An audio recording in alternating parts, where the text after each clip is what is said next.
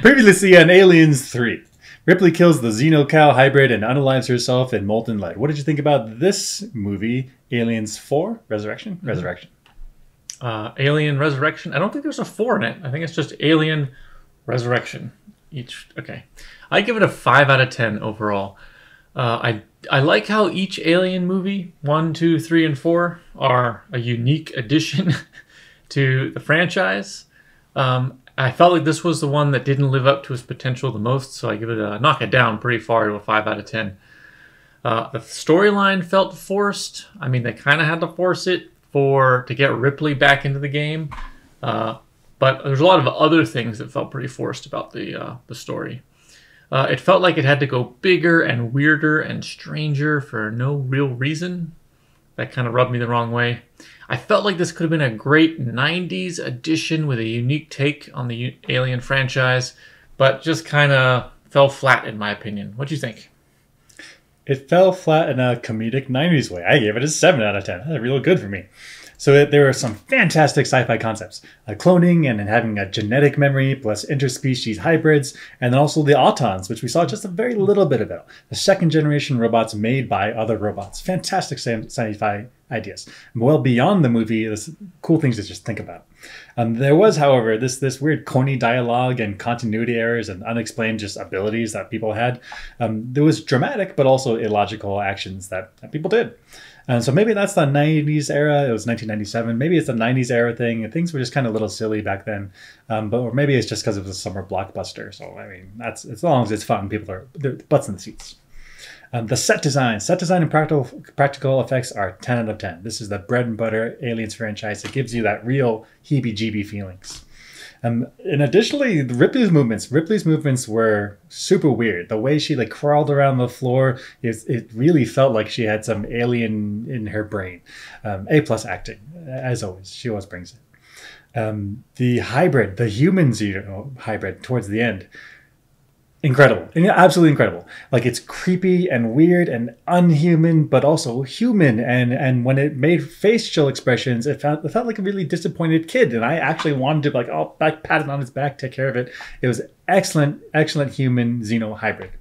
And it has one of the most iconic deaths in all of sci-fi, being sucked through a hole into the vacuum of space and just ripped apart. Iconic, absolutely iconic in the history of sci-fi. 7 out of 10, good movie. Yeah, I do make a good point. There is a lot of cool sci-fi elements to this, which makes it more frustrating for me because I felt like it could have been great. There's so much there. I don't know. Pros and cons. Let's talk about it. Okay. So this is the setting of Alien Resurrection, the USM Auriga. It's a medical research vessel of the United Systems military. We're not really sure what the United Systems military is other than some Earth thing, former Earth thing, because I think Earth is not in good shape. Right. I assume it's all of our colonies, our various star systems that we occupy. It must be, yeah. So it actually has this huge feel to it, the Auriga, but actually not that many people. 42 enlisted, 7 science officers. Okay. And then this is the ship that the Betty that comes in with the crew and the stolen cryo sleeping people. And it's just a commercial freighter, only 6 people on board. Makes sense. Unregistered. Okay. Yeah, they're kind of drifting in between worlds. They kind of do whatever they want. The Auriga is the one on the bottom left, is that right? And then they dock with the one on the top right? So I think this is the Auriga, right? Oh, sorry, what is it? Yeah, so the bottom left is Betty. This is Betty down here, and then this is Auriga. Yeah. Very cool. So because of the perspective, they look about the same size, but actually the Auriga's far away. It's huge. It's huge ship. Yeah. Very cool. So at the beginning of the movie, you see Ripley crawling out of this kind of weave cocoon thing. And I think it's something to do with a medical, but it's a medical bag, which we only really see on corpses. But here she is coming out of it like a cocoon, like a husk, breaking out of it. What is it? What is this? I had always interpreted this as once she was done being grown in one of those tubes, I guess she had this cocoon around her that she had to bust out of. And then she was finally open to the world. So it's almost giving birth through this cocoon or birthing herself through the cocoon. I don't know why it's necessary. Are you saying that she's like alien-y and then some part of her body made this cocoon? Or I thought the scientists or the medical people wrapped her up in it for like some medical reason. But then they also like have her on the ground. Like, Oh, yeah. So to me, it felt like an essential part of the medical procedure for growing. Maybe it's an essential part of the medical procedure for growing Ripley because she has alien DNA in her. curious. Why they just dump her on the cold floor, I don't know. Why she doesn't do this inside the tube, I'm not sure. Yeah, give her a bed. It certainly is creepy when she does it. An interesting thing is that Ripley has memories. She's a clone, and normally the clones, as we know it in the modern world, it's just like a twin, but there's no memories formed yet. Right. Ripley has memories. Let's listen. She's operating at a completely adult capacity. What about her memories? There are gaps, some degree of synaptic dissonance. It has connective difficulties caused by a biochemical imbalance causing emotional autism. Why does it have memories? Well, I'm guessing, but inherited memories passed down generationally at a genetic level by the aliens like its strength. An unexpected benefit from the genetic crossing. So we've talked about the alien or xenomorph DNA being this really adaptable type of, even if it is DNA, they have some sort of genetic code that's super adaptable. It can inject itself into a cow and a dog and a human and potentially other extraterrestrial beings out there. And so each time it has to adapt its DNA in a certain way. And every time it still comes out just absolutely lethal, absolutely combat effective. Fantastic. Right. And so somehow, even with the host, it's grabbing onto memories as well. Incredible. Super cool idea. Yeah. Super cool idea. In fact, it's so cool that you probably should do medical research on it just to make sure you're not blindsided by a xenomorph. Good luck invasion. getting funding. But yeah. Yeah. I mean, Burke tried, and he got... Also, why is the colonel, or whatever this guy is, so... His personality is interesting. Why does it have memories? He's so weird. Can you imagine him in a meeting with like actual like generals now? He'd just be absolute goofball. Goofball in the meeting. He's the comic relief for the military. But he's the top dog. He's the top dog comic relief. Maybe he's like a weird general, and they're just like, go to the Auriga, go do that thing. That's right. There's only 46 enlisted. Go be in charge of them. Go be in charge of that. Yeah, that's right. He's a 3-star general in charge of 46 enlisted. And only What? one ship? Yeah, What? that's weird. Yeah, That's he's weird. super demoted. Why does it have memories? Because he's a goofball. Weird. Also interesting, that clip, the one scientist refers to Ripley as she, That's this guy. and the other one says it, It. which I didn't take a picture. Okay. So it's like, even amongst them, they also have different levels of assigning how human this person is. And it's consistent with this guy wanting to he's like humanizing everything, no matter how creepy and gooey and So disgusting. He's like, I love it. Everything looks like a human. Yeah. Super weird. Okay, let's listen to the explanation for Ripley's resurrection. We used blood samples from Fiore 16 on ice. We've remade you. We cloned you. So we had some questions about this. Where did they find the DNA samples for Ripley? He says on Fiore 16, which is the prison planet that she escaped from and killed herself in. But where would the DNA samples be on ice? I don't know. So my thought was, after the event of the combat in the prison, then USM people went in and gathered blood samples from around and then froze them. And then if they didn't know what to do with them at the time, they're just like, I don't know, freeze them. Maybe we'll figure out science in the future. That was my hunch. Okay. Because it couldn't have been on the dropship, because that was blown to shit. Oh no. And certainly the prison, like the doctor that Ripley meets, isn't going to freeze. Maybe that's part of their protocol at this stage in time in society. That just like take a blood sample from everyone, just freeze it, whatever. That's standard procedure. Right. Maybe. But I think most plausible is what you're saying. Like that team that came down onto Fiore 16 and went to go capture Ripley failed because she killed herself. Somehow was able to find samples and freeze them. And people were bleeding. Yeah. I guess. Also her drop pod, her like lifeboat vessel that scanned her to see that the alien was inside. Yeah. That could also have blood samples from, I don't know, I guess whenever she got in the first time. Right. And as long as that team goes and gets them, then maybe We got DNA. we got DNA. Yeah. We used blood samples from Fiore 16 on ice. We've remade you. We cloned you. And It's a clone with memories. Crazy. So this entire series has been following Wayland Yutani. Let's listen to them. What happened to them? Everyone in the company will die. Wayland, Yutani. Ripley 8's former employers. Terran growth conglomerate. I think you will find that things have changed a great deal since your time. I doubt that. It's the United Systems military, not some greedy corporation. You're still gonna die. Yeah, interesting that Wayland Yutani was this like evil overlord company in the Alien universe, but now is totally kaput. Yeah, they lost control of whatever they're doing. I heard it just now. He said that it was a Terran growth conglomerate. Mm-hmm. So that seems consistent with where we've seen Wayland Yutani, is that they're always like looking for expansion. Mm-hmm. So maybe humans now have gotten to a point where they're no longer looking for expansion, and so then Wayland Yutani, a growth and expansion company, they went by the wayside. Maybe. I guess there's also the possibility that Wayland Yutani went out of business, but other corporations came out in their place, and so it's really Wayland Yutani's gone, but it's still the same corporate conglomerate setup, maybe. If we were willing to speculate, then Wayland Yutani may still be in power. They just changed as a different name. One like a PR thing, right? That's right. Yeah, like they spin off a company, and that grows. Right. Wayland Yutani falls, right. But it's now not Wayland Yutani. Yeah. But yeah. I guess it could be also like the military has actually taken over. Yeah, could be. Yeah. It could be after all these expansions and wars and battles, and the veterans rose up and then formed the new society. Yeah, that could be cool. There's a lot of potential storylines here. It's kind of cool. This was an interesting scene.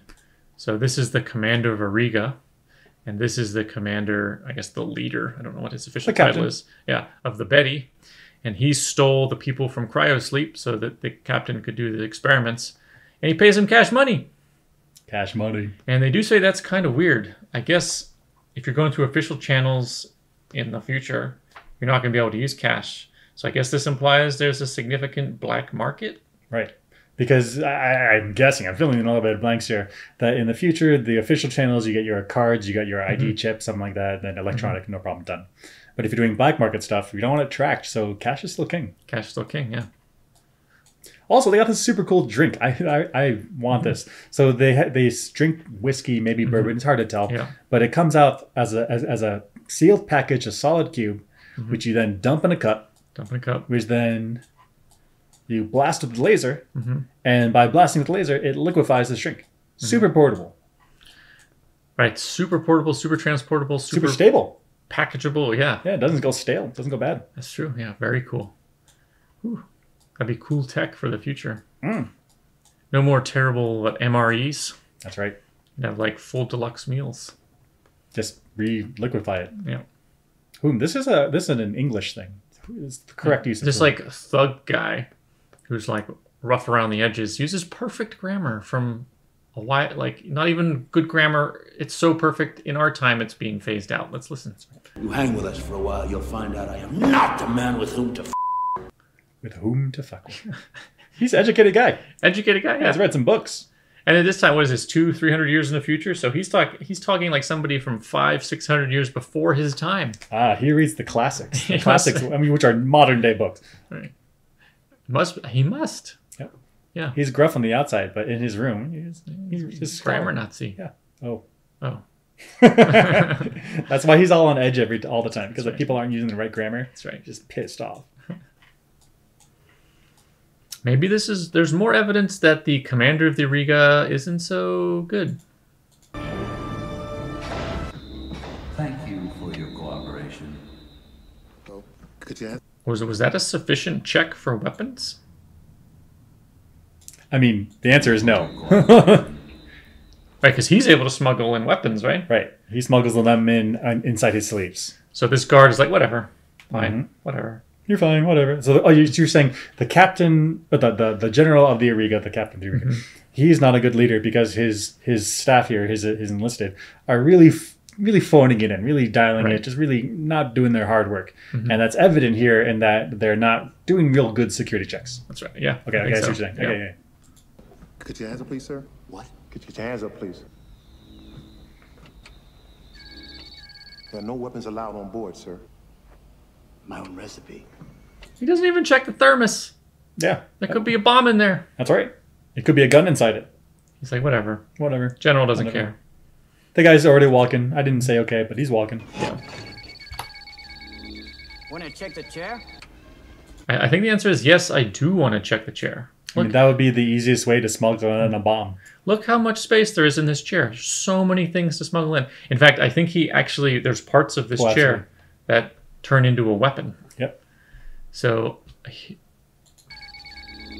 Want to check the chair? Yeah. Yeah, the answer is yeah. Can you imagine going to like a like a government facility, and then the guards are like, "Yeah, you're fine. Don't worry about it. Just go on in." Like, whoa. Like, I want to know that people behind the security gate are also disarmed. I don't want to be thinking like, maybe they got through. Right. Right. Yeah, absolutely. Like, it damages my confidence in their competence. I agreed. Yeah. Which I guess all goes all the way to the top. That general, he's not enforcing procedures with the enlisted people. Well, we'll see how this plays out. This is a random shot of the Auriga. Let's talk about the hallway shape here. Why these jutty-outy things, I wonder? Yeah, weird. So it's like you have a big room that's a rectangle and like a normal box like we have, but then you have these kind of structurally guys. These yellow. Can you bring? These like structural triangles. Yeah. And then you have this hexagon, which is where the door is, but then also with it's also ribbed for structural stuff. So, but that means that the largest thing you could ever fit inside this room is the diagonal across the door. So why have a room that's even bigger than that?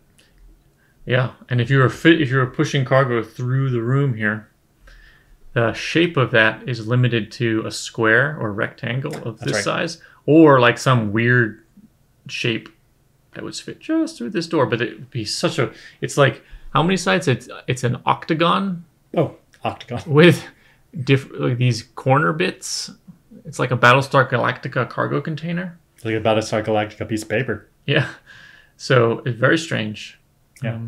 Very interesting design. Looks dank as hell in there. It does, yeah. Get some lights up on here. Get some dehumidifiers. That's right. Yeah, this place is going to get moldy, and you're not even going to notice. Actually, where's all that water coming from? Is that just sweat from people condensing? Oh, God. Oh, God. Maybe there's an alien up here dripping. Maybe there's your mom up there.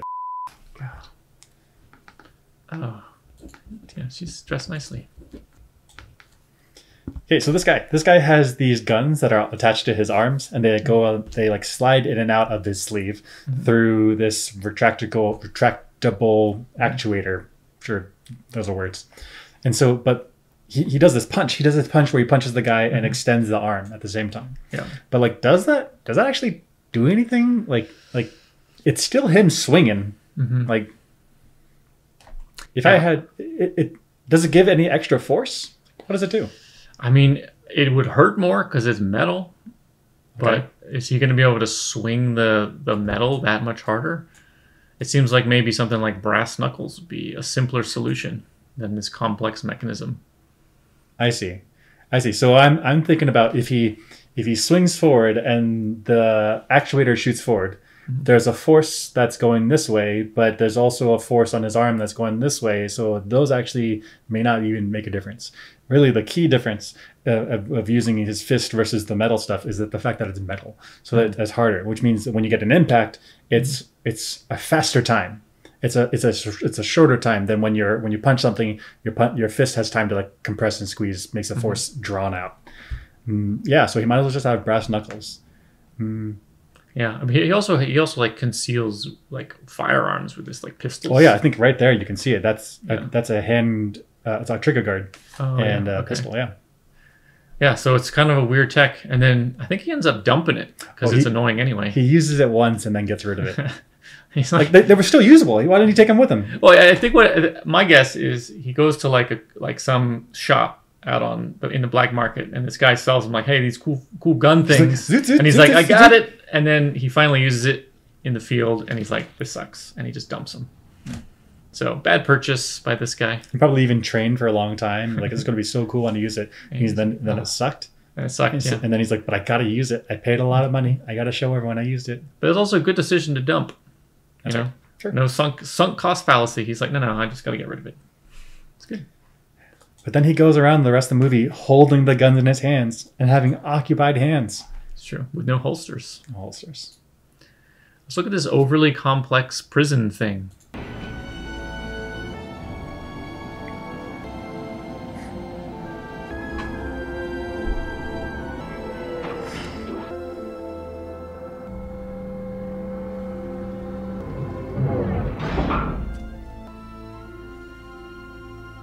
So I get the need for a secure prison and isolating prisoners, or in this case, alien captives, away from the people. But the maintenance and expense requirements for this thing, my God, like all these mechanisms is so complicated. Right. We got this twisty business. That's right. What's wrong with a regular jail cell? That's right. And at this point in time, there wasn't like xenomorphs running around the United Systems. So this, I have to assume this thing was built for humans, to secure humans. In which case, a regular jail cell already does that. Like you don't like, how much maximum security do you need? Like you don't need a like hermetically sealed box. And then even then, like just make a hallway. Just make a hallway and you just walk down this. This looks like a room purpose built for like scientists that doesn't want to walk anywhere. like no, let's build a rotating room that rotates around me and then brings prisoners to me. Super weird. Right. Super weird. Hey, it's the future. That's true. Yeah. Honestly, I wouldn't mind working there. Seems pretty nice. Yeah. I would like a chair though, but nice. Yeah, well. I can bring my own. That's fine. So this is a tense scene where we see how strong Ripley is. A little bit flirty here with this character, and he asks her. He says like, it's like there's other sports that we can do indoors, but what other sports might he be talking about? I mean, I think he's talking about foosball. Because that is an indoor sport. Yeah. It's like really sexual, so maybe pool? What's the sexiest of the indoor sports? Ping pong for sure. No. No, it's got to be pool. Ping pong is the sexiest? Ping pong. Yeah. You get spin moves, you get big motions, you get hips bouncing around.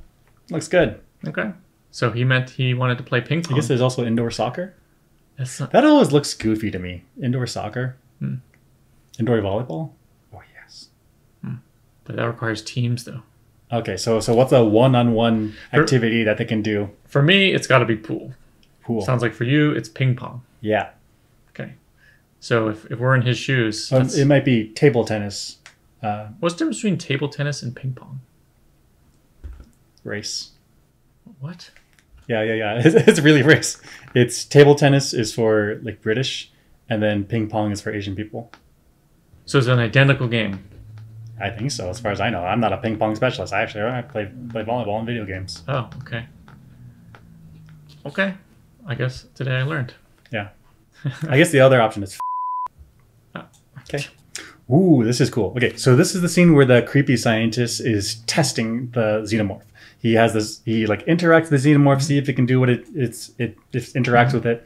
And the xenomorph is like, yes, I can drool. And then when things go bad, he presses this button, which cools the xenomorph. And then one time he goes to almost touch it, and the xenomorph like freezes place. And so the point of the sequence is that the xenomorph is very quickly learning.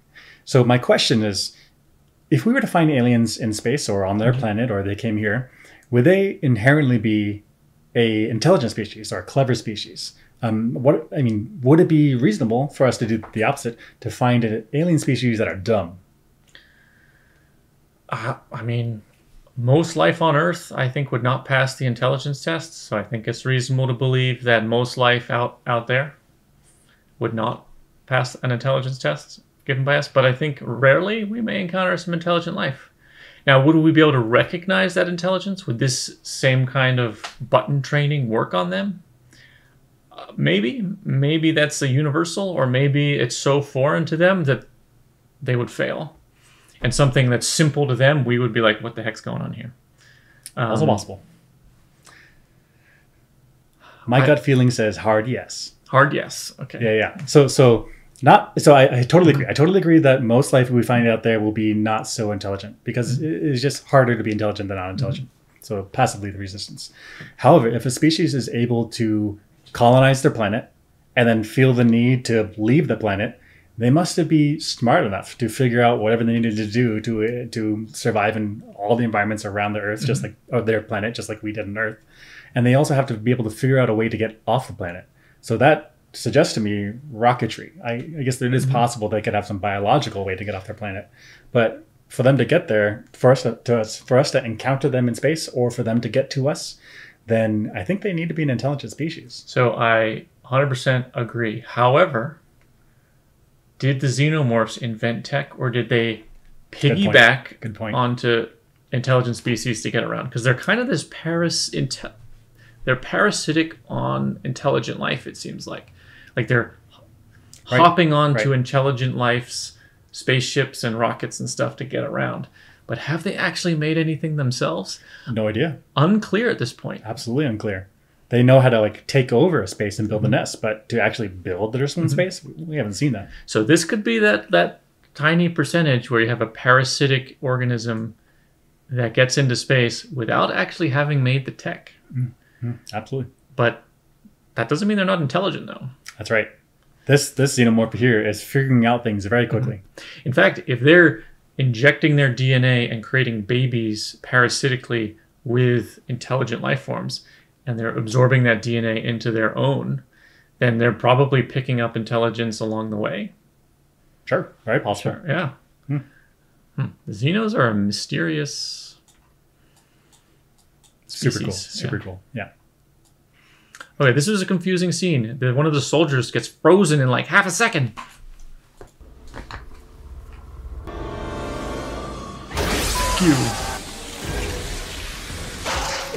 Oh my god. Oh. Okay, so the heat capacity of water, which our body's made of, is pretty large. To flash freeze water, which we're talking probably 100, 150 kilograms of body here, to do it in less than 5 seconds, I mean, what's going on here?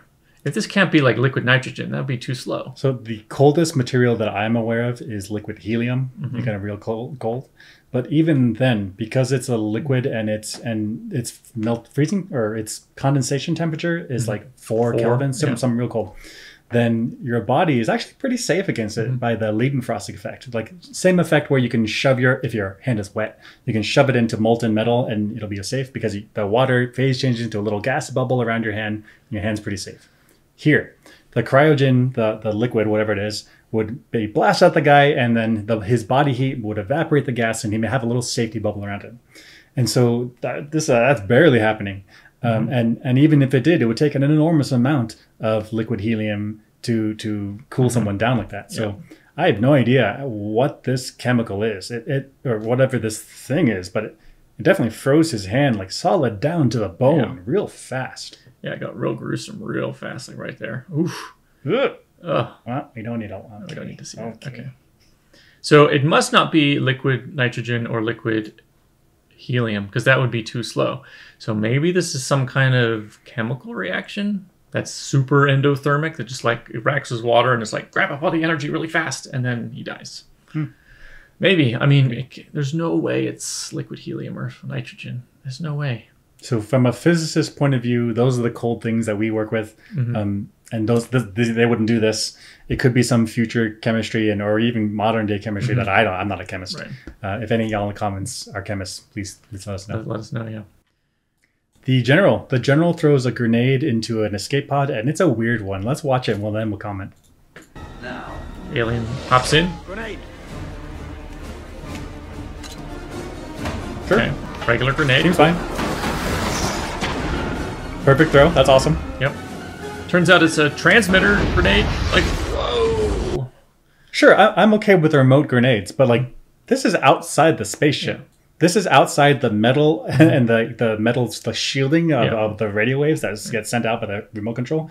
This is outside the ship. This is across some distance in space. This is then through the metal in the escape pod, and still perfect range. Like, incredible. Yeah, look how far away the transmitter up in here somewhere is to the escape pod. That's 2 hulls of metal, Faraday cage-like EM radiation blocking surfaces that this transmitter is just like, no problem. But now, boom. And plus, it's a weird design for a grenade. He didn't actually need the remoteness of it. He just needed to get it in the hole. I mean, would have been fine, right? Maybe it doesn't have a timer. Maybe it's only remote control. Right. Is that considered a grenade? I always thought a grenade, by definition, was something you threw and then boom. A detonator, but a detonator is the thingy that detonates the explosive. I'm trying to think. If I ask for a grenade, I'm not thinking it's got a thingy on it. But yeah, I'm thinking there's a pin and a spoon and bing, bing, and then off you go. Yeah. Any of you military people, please let us know. What is this thing called? A remote detonator? What do they call it in Counter-Strike? I don't know. What do they call it in GoldenEye? What do they call it in GoldenEye? Remote detonator. But it was also this like puck thing that you could throw at walls. Right, so this one had the grenade shape, but it acted like a remote detonator, which often in video games has a different shape than the grenade. So I have no idea. Okay. Please let us know if you know. Yeah. For sure. So this is a scene. Oh yeah. So the 3 xenomorphs that are in the box, they're in the prison, they decide we have a plan, we're gonna get out. And the way they do this is by attacking one of them until it dies and it falls apart, and then its acid blood drips through the hole. And so my thought of this was, it drips down several floors. Yeah. My thought about this was like, why did they kill that third one? Like they could have just like it could have bitten off its own finger and then just dripped a circle and then punched a hole down. Like they would get out. Then they would have 3 xenomorphs running around being dangerous instead of having 2 with one completely dead. So I had a couple thoughts about this. Maybe one of them is the alien was unsure about the security situation in the prison, so they went for speed. We're gonna kill one of them will sacrifice themselves, and we'll definitely get the acid out, definitely escape. Get it fast. Yeah. Whereas if you just did cut somebody's finger off or cut one of our buddy's arms off just to sprinkle, maybe the human guards could respond in time. If they see it happening, if the warning goes off, they see it happening, they could flash freeze all the xenomorphs. Yeah. So you gotta kill one fast, get the acid juice everywhere, and then burn. Okay. Man, that's smart. Yeah. Or the other option I guess I thought of was it could just be instinct. Like we've taken this like ant, bee, insect analogy where these guys are kind of worker bees. And so just sacrifice yourself for the good of the group. That's what we do. Like it's one drone, whatever. Yeah. You're not a queen. So that may be how they solve problems sometimes, is just sacrifice themselves, even if there was a better option. Sure. Yeah. Either way. Yeah. Aliens. Super smart. Super smart. They're also strong as f***. Watch, this is a metal grate. Okay. That's right. Super strong. So I mean, I've walked over these things, like especially when I was in New York. There's these things all over the place, and and they take up body weights. Like people walking on them all the time, and then this alien's just like, just rips it through. And if you step on them, there's not really much give. Right. You know, it's a solid grate, rigid. And this alien just comes in and just grabs it up, and it's like, that's mine. Like it's rubber, just not a problem. Not a problem. And then this guy dies. Okay. Apologize for that. Okay. Yeah, popping. Content advisory. This danger here. Oh yeah, Ripley is kind of a smartass. She's fun. Make a nice souvenir. I mean, she's handing dicks out for presents for no reason other than and giggles for it. It's hilarious. Right. This alien's super dangerous, but here's its tongue. It's pretty much works like a jelly dildo. Like, I mean, okay, come on. Right? Ripley, that's a joke. Who does she hand it to out of the entire team? Yeah, a female. Fucked up. She's a robot, but she doesn't know that at this point. That's right. And it's also, robots need love too. They do. This is hilarious. Ripley. And she didn't. It's totally unnecessary. Like this is. She didn't need to do this. She's like, this would be hilarious. Make a nice souvenir. Ripley. Oh my gosh. Maybe the aliens have a sense of humor. But at the same time, she gets real sensitive. We find a research facility of all the vats of her clones. She flips out. Okay. She doesn't get real sensitive. This is horrible human experimentation. Yeah, she's being overly sensitive. She just burnt her clone. Yep. Actually, yeah, she burns her clone. She burns it alive. Yeah, like this is a gun situation. Yeah. Shoot the clone in the head. Like, make sure it's a shoot and a double tap. Make sure there's no suffering, right? If you set the clone on fire, it's now like it could be on fire for 30 minutes. seconds to minutes. Yeah. It could be writhing in agony right now. This was like the harshest way she could have killed the clone. Yeah. And then she goes after these glass vats. Right. She tries to fire the glass. Yeah, that's weird. It does shatter, which is very odd. But you think with that water there, the fire hitting it, it wouldn't just... You would have to boil off the water before it could Right. get really hot. Must be some kind of weird flamethrower, because...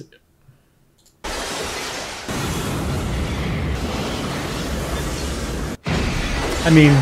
Yeah, like, why do they shatter? It's... No idea. Well, very strange. And I guess she's killing her siblings? That's fucked up. Right. Plus, she's not necessarily killing them. She's shattering the glass and the water's falling. If those things were alive, they're now on the ground, writhing in pain and fire and suffering. She's a cold-hearted killer. Yeah. Well, she needs some bullets.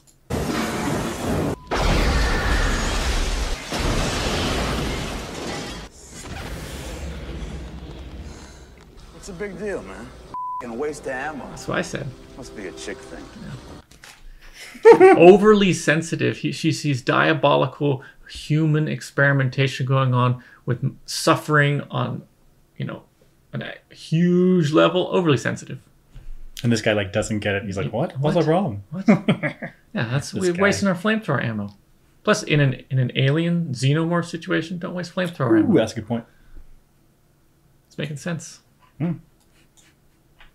Stolen people. And this is where we learn that the people that they were injecting alien Facehuggers? I guess we have the eggs hatch, and then the facehuggers come out and attach themselves to these people they're going to experiment on. Those people were stolen while they were in cryosleep. We learn about it here. I was in cryo, right? On my way to Zarum, right? We're crew of the nickel refinery, right? I wake up. I know I don't understand. I saw horrible things. So, yeah, the crew of the Betty is not great people. They went out into space and stole people who were, I guess, going to a colony or a mining situation for work, like families and people. They stole them out of cryo to bring them to this horrible experimentation place. Like, these are pretty bad people now. Yeah. I mean, I still root for them, but that's fucked up. Fucked Imagine up. going to sleep and you wake up in a prison in like a medical test facility. Like, Right. I just went to sleep.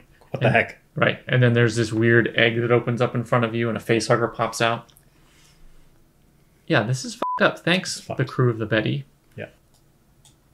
We hypothesized in the last Alien movie, Alien 3, that the aliens can identify each other by smell. Let's watch. Leave him. You, we're not leaving him here. He's got one inside of him. I can smell it. Confirmed. Yeah, there was a scene in Alien 3 where one of the xenomorphs doesn't kill Ripley, and somehow he knew that Ripley had an embryo inside of her. It's confirmed. It's by smell. By smell. That makes a lot of sense that the xenomorph inside of a host changes the biochemistry, emits a smell that tells all the other aliens, "Hey, don't kill this one. Don't kill this one. I'm God. I'm good. I'm working here. I got myself gat." Yeah. Confirmed. Just hang out a little bit. We're gonna be popping. Waters. Water is being used as coolant in the Auriga. Did the xenomorphs open the valves? Question. I don't know. Must be the cooling tanks. Somebody must have opened the valve. The Nazis couldn't have done this, could they? So I forget this guy's name with the big gun here, but he calls them nasties. I guess that's what they call them in Alien 4. But I think they're wondering if the Xenos opened the valve and drained the cooling tanks. That's kind of cool. I think they did. I think they did because later on, when our humans come out, they're like, "It's a trap. It was a trap. This was all set up by the xenomorphs." So I think this is opened up by the xenomorphs. Like they were funneling the humans into this pathway, and then humans had to like swim underwater and be all out of position. Yeah. Not only that, but it's like this is dialed in. Like xenomorphs are super smart because if this is too long, the humans are like not going to make it turn around. Yeah, not going to swim. If this is too short, then humans are like, "This is a trap. Let's just go back." So it's like this is like the right length where humans are forced to go through it. They have to like know how long humans can endure underwater. Yep. Yeah, that's a good point. Yeah, if it's too long, all the humans just drown. You don't get to use them for making new ones. That's right. New aliens. You're right. They do spring that trap at the other end. So this takes them. They've got to be really smart. Yep. I mean, they're not just animals. They're hunters. During this scene, the big guy, the round guy with the goofy, he shoots a grenade underwater. But let's think about this. Sure. Boom. That's super lethal. That's extremely lethal. That's lethal to everyone that's in the water. Right.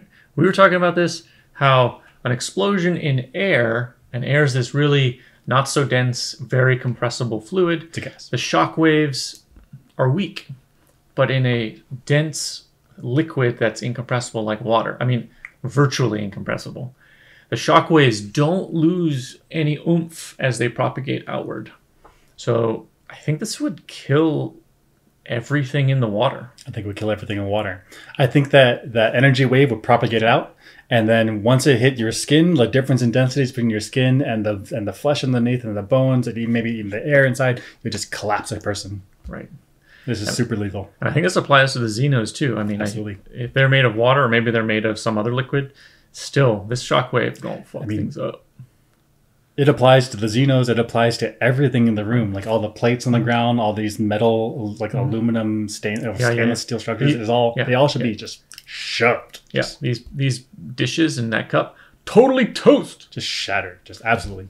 Actually, I even think the sound gives away how it's this deep, like, kaboom, gives away the energy of the situation. Ooh, you can feel it. And then, you actually wouldn't feel it. You would probably just die. Probably die real fast. God. From our perspective, you can feel it. Okay, so this guy, he gets burned by alien blood. So he gets, alien spit this time. So he gets the acid burn. He then, he's on the back of the guy with the wheelchair, and then he's like, I'm going to save the day by cutting my rope off. And then cuts it. Yeah, he slices the harness that's connecting him to the paraplegic guy, and then he falls into the water. Saves the day because he sacrificed himself. Yeah. So this is like the trap that the Xenos had sprung. This is the water, and then this is that guy's body falling into the water to save the day. He saves the day by sacrificing himself, but why? Like, why did he do that? Like, he had some acid burns on half of his face, and he's like, I guess that means my entire life is over. Like, he's still physically able. Like, just grab onto the ladder and start climbing. Right. Super weird. So when I watched this scene, I thought, well, it must be the acid is like eating into his face and brain, and it's like he's gonna die. He can feel it. Like, okay, that's what I was thinking. But if you actually look at his face, and you pointed this out, like it sucks. It's gonna hurt. Maybe he loses vision in one eye. But this doesn't look like brain is in trouble. It doesn't look like the acid's still working either. Like it's already done. It's already done. So like at that point, you got your legs working, you got your arms working. The sacrifice didn't accomplish that much. Why did he do that? What was going on there? Heck, his hair is fine. It's really just part of his face. Right. I mean, important, super important. Maybe he's like, I'm pretty. Yeah, he's like, over. There's no point in this life. There's no point. I can't be a normal person. I'm out. I don't want to be a normal person. I want to be pretty. Yeah, it was a weird scene. Plus the sacrifice, what did it accomplish? I think nothing. It wasn't even like he was bait. It was just... That's right. He just went into the water. Yeah. It was like the alien was like dead and hanging from his foot. Oh, so like he made one of them go into the water, and then the alien just lets go and then just swims back up. Oh no! So he I think it was Ron. No, it was like the big guy that he's the super horny guy, right? Yeah. He shot the alien in the head and it was dead, okay. But it was already holding on to the guy with the dreadlocks, the acid face guy. I see. Hanging on his foot. So it's like he cut himself to bring them both to the water to save the guy that's paraplegic. So he could have shook his foot. Take your shoe off. So by sacrificing himself, he got rid of a corpse. Got rid of the corpse. So extremely minimal benefit to the group. What a weird scene. What a weird scene. Did he even try wiggling his foot? Nope. That's why He's like, I guess it's over. Like that would almost be instinctual. Like if you get something on your foot, you want shake, shake, shake. I don't want this. Get it off. Yeah. Interesting. And at the end of the scene, we see the doors open up, and there are these heavy boots, which, if you had been paying attention, are the boots of this character. What's this character? This character's name is the android. The android. Hey, the Auton. So like. She had gotten shot in the chest, and then fell into the water. We presume she's dead.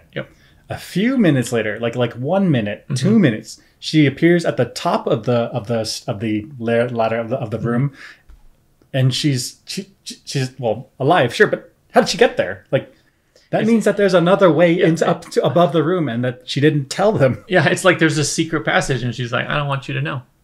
But I get it. I've been shot. I'm dead. I'm in the water. I'll just walk up there and surprise y'all. Yeah, I guess when I was watching it, I didn't notice because I was thinking, oh, she's an android now. So she is super athletic. So she was able to zoom up there. But now that you're mentioning it, like there had to have, she didn't overtake them. Even if she, that's right. She went up some other way to open the door from the backside. That's right. So even if she, sure. She's an android. She runs super fast. She's an Auton, right? Great. That still means there's another way up there. Right. And they didn't have to climb up to this dangerous room. Right. Super weird. Yeah. Yeah. That's a good point. Okay. Yeah, okay. She's an Auton. She's smart. Speaking of Autons, we go into this robot lore, this history of them. Super cool side. Yeah.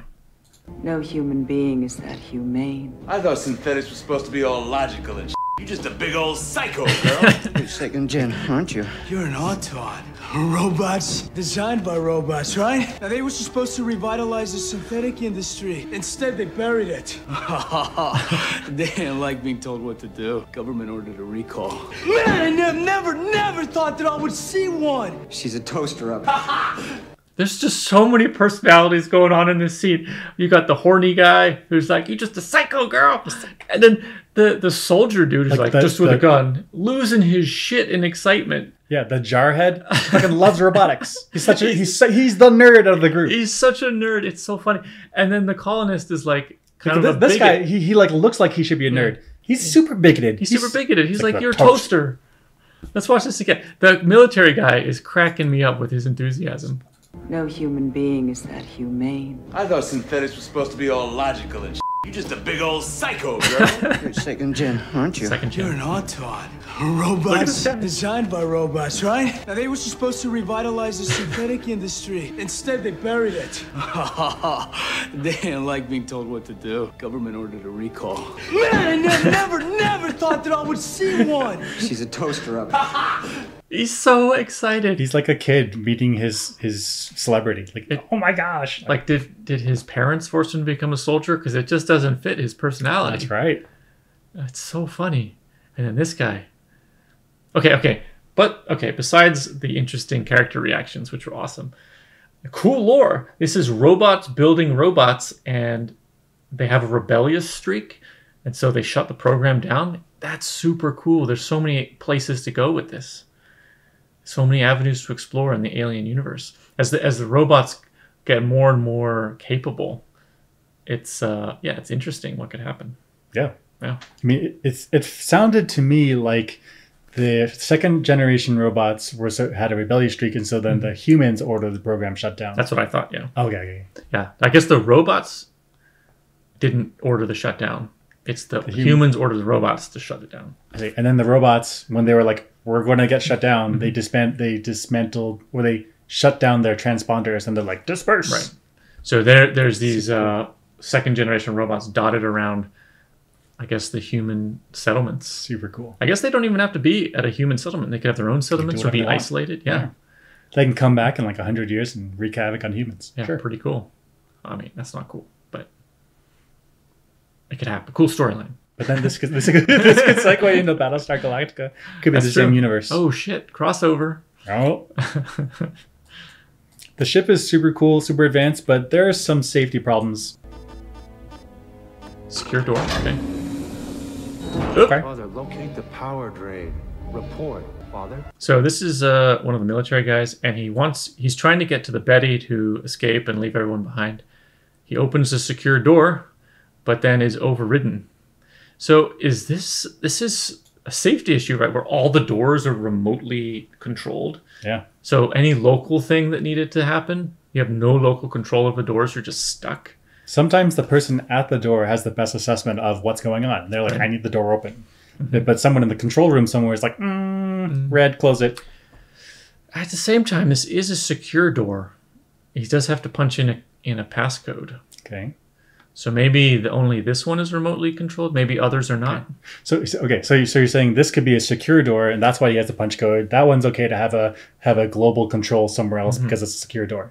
But if for people that need to go to another room nearby, there would be like a manual door, door you just open up. I'd hope so. If you're not crossing secure zones, you would hope that it could be a manual door, because then every time you got to be like, "Father, open the door, please." You know, that'd be annoying, right? So maybe there's another door that the enlisted people take, but this is like the high class door. This is like the officer door. He's like, without this door, like I don't know where to go, like how to get to the back room, because you're just trying to get to the cargo bay. There should be another door. He could take the back way with it's grungy and nasty. The enlisted people take, but this guy's an officer. No, he's going to take this fancy doorway with the security code that the enlistees don't have. Yeah, but then he gets jammed. He gets jammed. It doesn't have a manual override. Yeah, there's no way to do it. If the remote computer says no, there's no like open this panel and can crank it up. No, none of that. Nope. So maybe it's okay. Maybe it's okay. I mean, I guess I don't know the details of how the ship is designed. Yeah. Doesn't seem good. Yeah. Well, this is them heading to Earth. It's them hitting the Earth. So this ship is getting automatically recalled back to Earth, back to where it's manufactured for repair or something, right? And so I was watching and I was worried that like xenomorphs going back to Earth, that's not good. In fact, that's why the rest of the crew, they're like, we need to redirect it. We can't have it there. They end up redirecting it to location 7041, which is, I guess, a part of Earth, just an uninhabited part of Earth.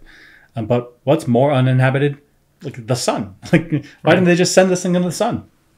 Right, I guess you could Venus, just have it be in orbit.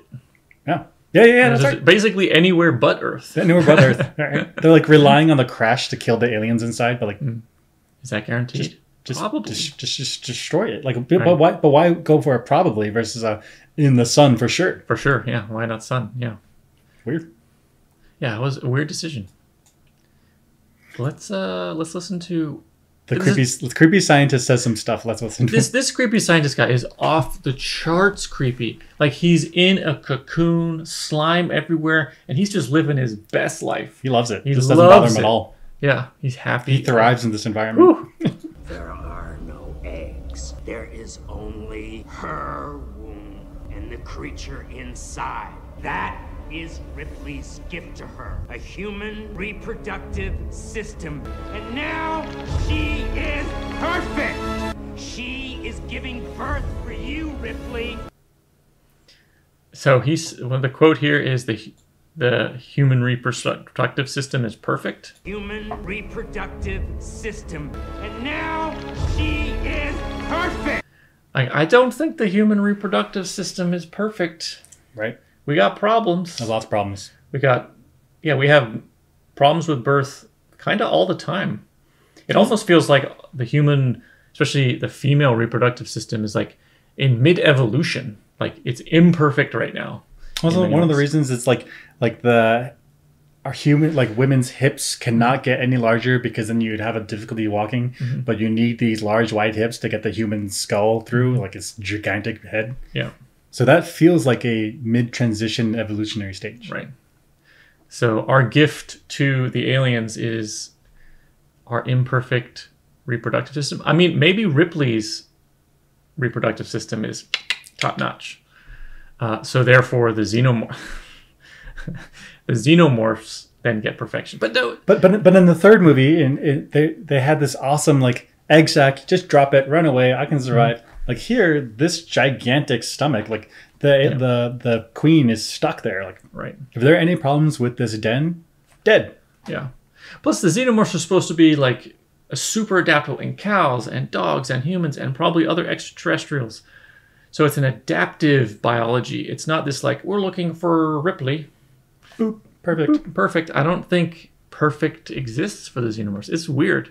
I mean, heck, it only has one kid. Wouldn't bunnies be better? Just bam, there's 7. There's 13 in a litter. It's gigantic. Yeah.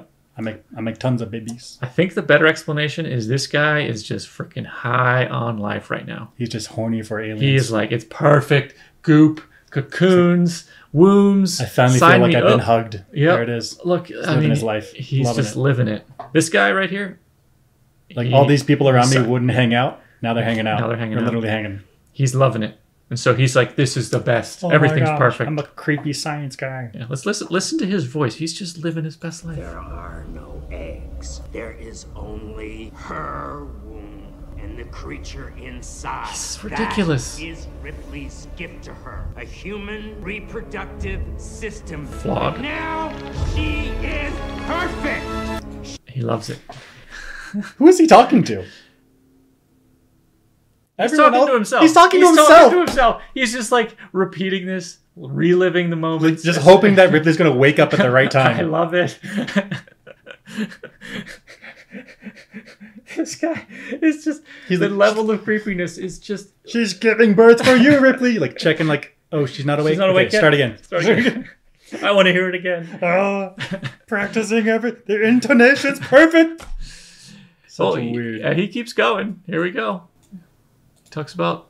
Yeah, well, let's just listen. Beautiful butterfly. Look at him. He's loving life. It. One ugly motherfucker. It's so ugly. It's so ugly. But then it makes these like baby eyes at you, and you're like, oh god, I feel it. You're an alien human. I didn't feel it. I was so grossed out. It's so grotesque. I couldn't feel a thing. There's some time where Ripley says something not so nice to it, and it's like, oh, makes the puppy eyes, the anime eyes, and like, I'm like, oh my gosh, I want to take care of you. But then I was like, what the no? Like, what the hell? Why did I feel that? Yeah. No, we're not like him, but maybe a little bit. We can feel a little bit for the guy. Beautiful butterfly. One ugly motherfucker. Correct assessment. Okay, so I guess the Xenochild, I'm not sure what to call him. The hybrid. The hybrid is chasing him off the Auriga, and they get to the Betty, and they're about to launch, and there's a hatch problem. This is a common horror movie mistake. Classic. God damn it. The hatch. I closed it. Get it. I'll get it. Goddamn hatch 100 times. They're acting like this is a normal problem. No, this is a horror movie problem. Horror movie problem. You're sending one person, in fact, the daintiest person to go check it out. Dainty. Come on. They just went through like an hour and a half of like, stay together, fight together, and then they're like, you go take care of yourself. You're fine. You're fine. In fact, yeah, Brute Guy is just complaining as if it's just a normal hatch problem. Mm-hmm. I'll get it. Goddamn hatch 100 times. Who's the least smart person here that needs to be not dealing with takeoff stuff, but can be dealing with just lifting things, moving around? A Brute Guy. The Brute Guy. What's he doing? Yeah. Well, actually, she's a robot, though. Does that make her stronger than So, Brute Guy? okay, I think she's super strong, but also she's super smart and can do computer stuff. She needs to right. tie into the That's Auriga to get the bay doors open. And That's right, and she can do the electronic interface, so that could be an asset. Yep. So you send Brute Guy. Yep. Got to send Brute Guy. Weird. Yeah, weird. But at the end of the movie, we have just one of the most iconic deaths. Let's watch. Alien. Oh my gosh. See its eyes? Oh, you yeah, see it? Yeah, he's feeling stuff. Yeah. I can't feel bad for you. F you. Nope. Yep. Is that a seatbelt to the wall? Oh no. How much pressure is this? You can do it. Oh. Ah. Oh, it's like pulling his insides out. And that vacuum, that Oh, that no. vacuum of space is just ripping apart, ripping everything. Just and his man, the guts of intestines. the skin is pulled back Oh and then my rips in the God. front. Oh, now the. F you, alien! I don't give a. Oh. I don't care if you're hurt. That's nasty. Oh, that's nasty. And then there's just a trail of entrails. That's right. Oh my gosh. So that's an iconic scene. It gives me the heebie-jeebies every time. Every time. Super creepy. This is where it lands on Earth. Where is this on Earth? It was hard to tell. I was like, what the hell? Why is the explosion so huge? Huge. This is like several megatons of nuclear explosion. Like this is enormous. This is like perhaps this is mushroom cloud for sure. Mhm. Is this several months of dust winter in the Earth? Like this is huge. I don't know. I guess these space-faring ships like the Auriga, these big monstrous things, have these engines that explode like this. Not a problem in space, I guess, but man, that's a big explosion on the surface of Earth. All that kinetic energy plus these engines that do faster than light travel somehow. Sure, I have no yeah. idea what's in those engines. Mm-hmm. They pop off real hard. Don't Yeah. send it at Earth. Send it to the sun. Send it to the sun. What was the problem? What was she doing? Yeah. So that's it. That's Alien Resurrection. We still have more Alien movies to go, but they'll be outside the quadrilogy. So I guess that's Alien versus Predator. We've got the Prometheus movies. Yeah, let us know if you want to talk about it. Yeah. In the meantime, there's still some questions that came out of this movie. Are there good. still xenomorphs in space? Yeah, how far has humanity spread? We didn't get an idea of like how far the colonies, where all the mining settlements are. We didn't know. How does the Predator series fit in? Yeah. You have these like biological aliens versus these tech aliens. Like, interesting. Where do they go? And what happened to Weyland-Yutani? Is it still this company structure of society?